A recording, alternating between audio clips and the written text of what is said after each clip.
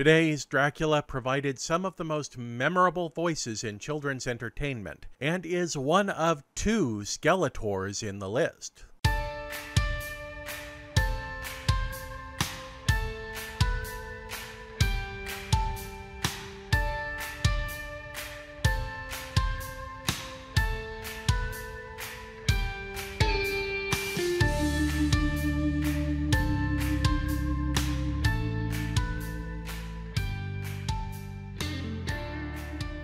New York City native Alan Louis Oppenheimer was born in 1930. While attending university at Carnegie Tech, Oppenheimer worked at KDKA Pittsburgh, where he honed his voice work on the weekly radio show Adventures in Research. He would play a different scientist every week in fictionalized accounts. Hello? Anybody home in this apothecary shop? Eh? What's that? Who is there? Morning, Uncle Carl. Eh? Oh, it's you, Opma. Why must you shout like that? Frighten me so I very nearly dropped my best mixing motor. I'm sorry, Uncle Carl. I guess I'm just a little over-elated this morning. Over-elated. He graduated from Carnegie in 1952 and worked at the Arena Stage Theater in D.C., where he frequently appeared on stage alongside Rene Auberjonois. Oppenheimer would make his first uncredited appearance on television in a 1963 episode of The Untouchables, in which he played a morgue attendant. But he would rise rapidly as a character actor throughout the 60s, appearing in such programs as I Spy, Get Smart, and Hogan's Heroes. He would continue to expand his character work in the 1970s, but he also picked up a lot of work in animation, particularly for Filmation. The booming Saturday morning market needed voices, and Alan Oppenheimer had one of the best, infinitely flexible and dependable. If you were a child anywhere from the late 60s through the mid-90s, there's a very good chance that Oppenheimer's voice is lodged in your brain in one role or another. For that matter, if you've played video games in the 2000s, he's probably there too, since he's provided voices for franchises like Fallout, Baldur's Gate, God of War, but his most popular role is probably the one that he still gets asked about today whenever he makes a public appearance. Skeletor from the original He-Man and the Masters of the Universe. Most recently, he can be heard in Kevin Smith's reboot of Masters of the Universe for Netflix, where Oppenheimer appears as Moss Man. It's us, Big D, the Drak Pack. Don't call me Big D. I am your great Uncle Dracula. Now, the whole world is waiting to see if Ogre succeeds in getting into the grimmest book of record. What have you done to stop Dr. Dread? From very early in television's history, Saturday mornings were for children, but it didn't make a lot of sense in the early days to create original cartoons, because animation was complex and expensive.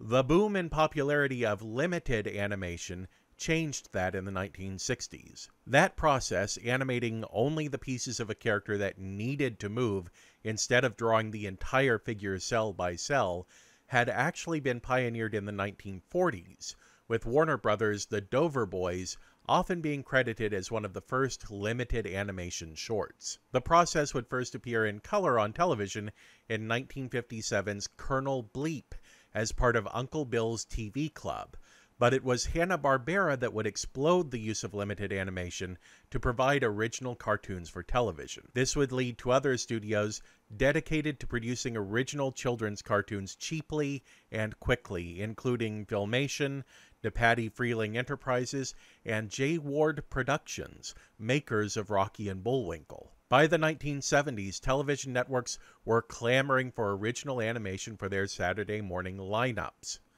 and the demand would only increase throughout the 1980s. Generally speaking, the Saturday morning block was around 5 hours long on each of the major networks. With most programs running around 30 minutes long, that's a lot of content needed, and Hanna-Barbera and its followers were more than happy to pump out product. Hanna-Barbera in particular mastered repackaging, producing content at a high speed with little concern for whether or not it was successful in the long term, because their marketing department would be able to repackage and sell the same shows for further blocks of Saturday mornings a few years later by combining them with newer programs for larger blocks. This led to a sort of throw it at the wall and see what sticks mentality, and out of that comes the Drak Pack.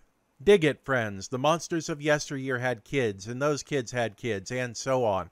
Their descendants are now able to look human, but can change into their monster selves whenever they need to use their powers through an ancient ritual known as the Drak Whack. Yes, I know what that sounds like. 3 young, hip monsters, Drak Jr., Frankie, and Howler, want to atone for their ancestors' wrongdoings. So they set out in their amphibious flying car, the Drakster, to fight the forces of Ogre, the Organization for Generally Rotten Endeavors. But the gang doesn't have to fight them alone. Assisting them, or commanding them, the relationship isn't quite clear, is the president of the Transylvania Retired Spooks, Spectres, and Spirits Society, Drak Jr.'s great-uncle Dracula himself. As befits a father figure for swingin' 60s teenage superheroes, Count Dracula is referred to by the nickname Big D. Big D. Drak Whack. Alright gang, let's whack. He's called Big D. He doesn't like being called Big D, but that's what he's called. Big D, sir, are you there? I'm coming! Hey, it's Little D. Very funny. Dr. Dre does to me this, and you make with the jokes. As Big D, Alan Oppenheimer spits out his best Bela Lugosi comedy impersonation. Let's face it, animation needed to be done quick and cheap, and leaning on iconic voices was the way to go. Jerry Dexter was doing his best Maxwell Smart imitation as Drak Jr., and Julie McWhirter's Vampira sounds an awful lot like Ava Gabor. It was a trope of the time, and it worked very well for Hanna-Barbera. What's great about Oppenheimer's Dracula, however, is that he is just such a stuffy old man when it comes to the kids. Sure, he's there to help, and he doesn't mind that their whole bag seems to be undoing the things he spent his unnaturally long life doing in the first place. But that doesn't mean that they have to call him Big D now, does it? Let's maintain a little bit of dignity. Over the course of the Drak Pack's 16 episodes, Dracula primarily appears over the video phone. He is, after all, a very busy man, and the kids are supposed to have all of the hard labor covered anyway.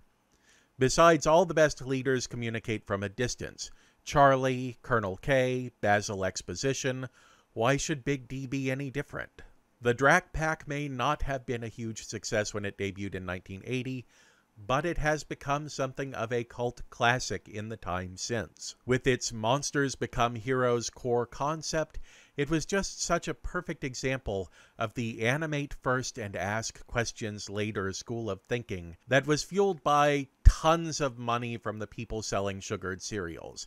Yes, that's what it was fueled by. We're just about due for a brand new take on the show, and if I have to be the person that HBO Max signs to make it happen, then I guess that's just a sacrifice I'll have to make. With a career as varied and legendary as Oppenheimer's, you would probably imagine there are a lot of awards attached to his name, or at least a lot of nominations. But in fact, Alan Oppenheimer has only been nominated for 2 major industry awards. A Primetime Emmy for a guest appearance on Murphy Brown in 1991, and a Behind the Voice Actors Award as part of the cast of Kid Icarus Uprising. Alan Oppenheimer married award-winning theater costume designer Mariana Elliott in 1958, and they had 3 children. Alan Oppenheimer still enjoys making public appearances and speaking with fans of his long and prolific voice acting career. By all accounts, Alan Oppenheimer is a true mensch and loves his fans. So what do you think of Alan Oppenheimer as Big D? Don't call him Big D, he's Dracula. Yes, Big D. What exactly do you think of Alan Oppenheimer's Big D?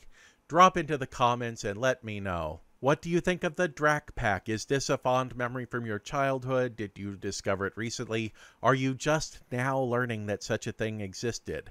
While you're down in the comments, make certain to hit all those buttons. There's like and subscribe, and there's a bell that will notify you whenever there are new videos. There's also a share button that you can use to share this video with anybody you think might enjoy it, because sharing is caring. Yep. Right on time. The white gloves are always there, right on time. Until next time, I am Glenn Williams, the film Optimist, reminding you to watch like it means something.